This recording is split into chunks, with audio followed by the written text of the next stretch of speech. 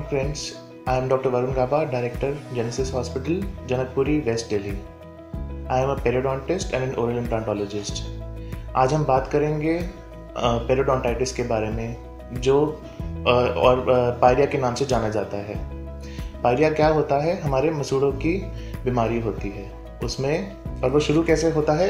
Gingivitis से। Gingivitis मतलब gums की स्वेलिंग। गम्स की स्वेलिंग शुरू होती है, जिसमें आपने नोट किया होगा कि आपके मसूड़ों से खून आता है, मसूड़ों में खुजली होती है और मसूड़ों का रंग लाल होता है। ये जिंजिवाइटिस आगे बढ़कर पेरियोडोंटाइटिस में परिवर्तित होता है।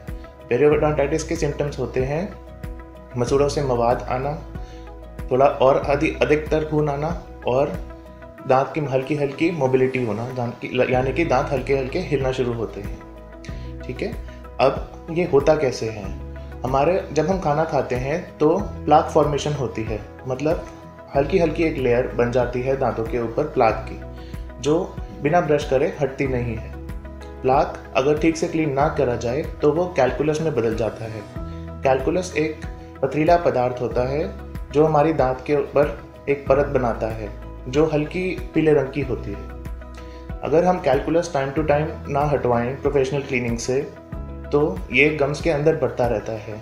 इनिशियली ये जिंजिवाइटिस करता है, फिर ये गम्स की जड़ के अलोंग बढ़ता है और फिर मसूड़ों की स्वेलिंग करता है, जिससे दांत हल्का हल्का हिलने लगता है। उस स्टेट को कहते हैं पायरिया।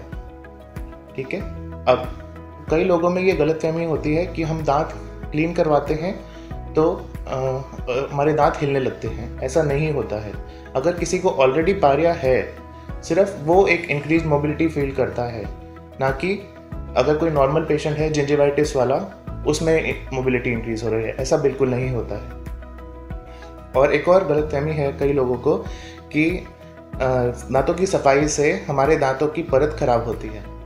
अगर हम इस इंस्ट्रूमेंट का सिर्फ साइड वाला हिस्सा यूज़ करते हैं और इसको एक प्रॉपर एंगल पे रखते हैं, दांत की ऊपरी सतह को कभी कोई नुकसान नहीं पहुंचता है।